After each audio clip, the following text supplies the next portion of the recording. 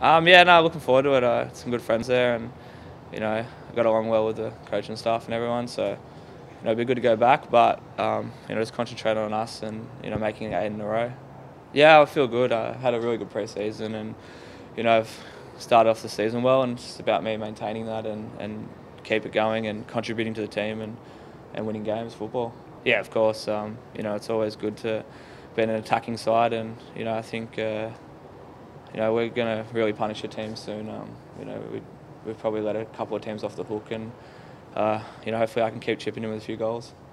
Yeah, I think as a club, as a team, as a coach, you're constantly evolving and trying to improve, and I'm no different. And last year we had, in a 6-month period, probably an education as a club, and if we're talking about myself as a coach, that maybe you don't get in 4 or 5 years. The amount of games, the amount of travel, the challenges that we'll put in front of us. It's a quick fire education, and I believe we got a lot out of that. I certainly learnt a lot from that period. We always believe that that'll make us stronger. We always maintain that in the off season, and so far we can see that we're stronger as a club. We're playing a certain style at the moment, and it's reaping rewards. But we've won nothing yet, and we've got a long way to go. And